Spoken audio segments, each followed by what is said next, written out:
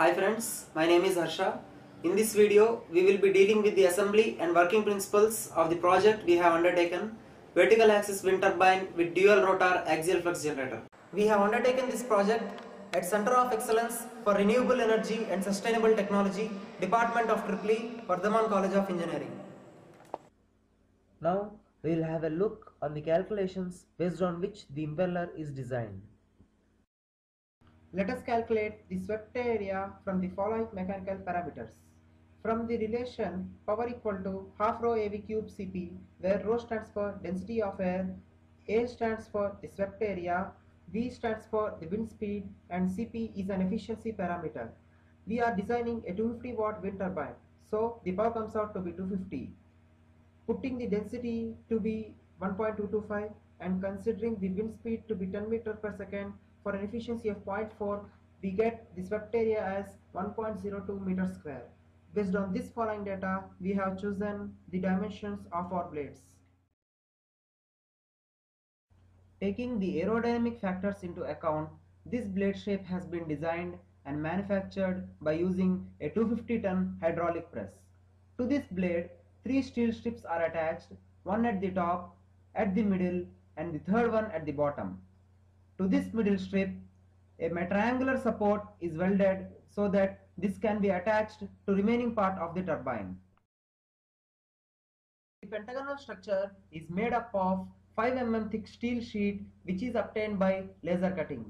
To this pentagonal structure, 2 such metal spokes of the same material but 3 mm in thickness are attached on one end and the other end is fastened to the blade.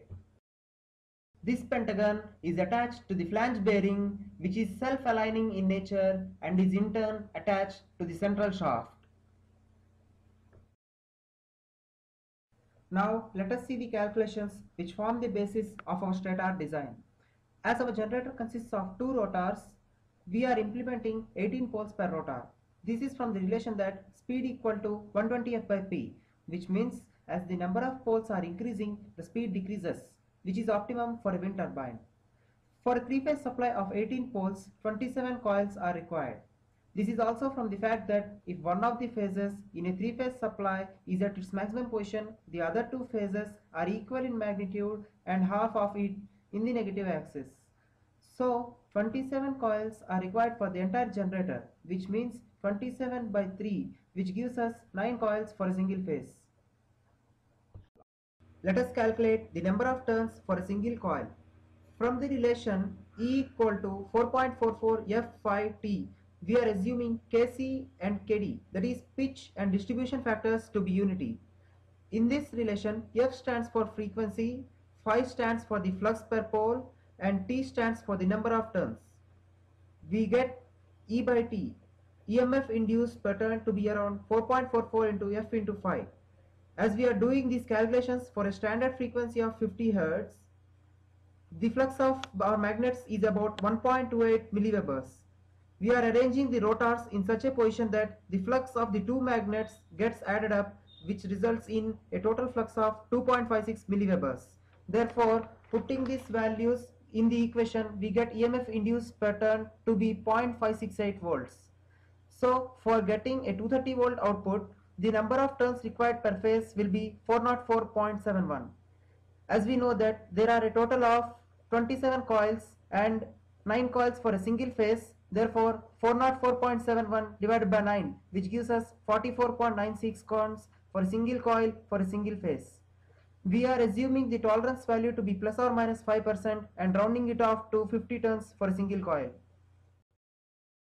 Is a 3-phase 18 pole 0.7 kVA 415 volt 50 Hz dual rotor axial flux alternator. As the direction of flux is along the direction of axis of the shaft, it is called an axial flux generator. So now let's move on and see the construction of the stator. As per our connection, the stator consists of 9 coils per phase, and all the coils of a phase are connected in series by soldering them and additionally insulating them with insulating sleeves. Have a look on how these coils are made. The machine which you are seeing here is a winding machine which we are using to wind the stator coils. The copper wire which we are using here is of 20 SWG. This is a former which we have designed as per our requirements. So let's start the winding. We have made all the necessary arrangements required for the winding. As you can see, a counter is provided here which makes our work easy. So let's continue the winding. After completing the winding, this is how the stator coil looks. We have taped it together as it would bind all the conductors. Thus, these 27 coils are sandwiched between two bakelite sheets and form the stator of our generator.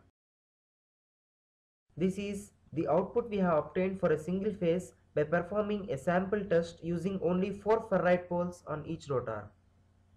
Till now, we have discussed the various components used in this turbine unit. So, it's time to move on to the assembly. Time has now arrived to assemble the components. So let's start. As discussed earlier, this flange bearing fits right into the pentagonal structure which goes into the bush of the temporary stand. Now this shaft will be put into the hole of the stand. Two such spokes are attached to the pentagon, one at the top and other at the bottom to provide extra stability.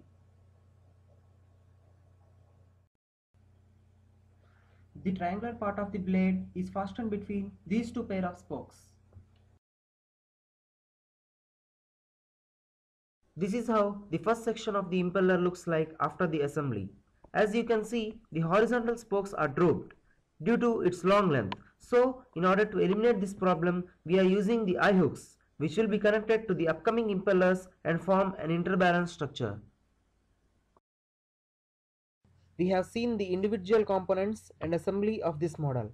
Now, let's see its working. Its working is based on the principle of electromechanical energy conversion. That is, the energy in the wind is transformed into mechanical energy by the turbine. The blades capture the energy from the air and convert it into mechanical energy. As the generator is coupled to the pentagon, the mechanical energy is converted into electrical energy with the help of the generator. Conclude this video by thanking our parents, faculty and the SRAJAN team for giving us this opportunity. We also thank each and every one of you for spending your valuable time with us in this video. Jai Hind.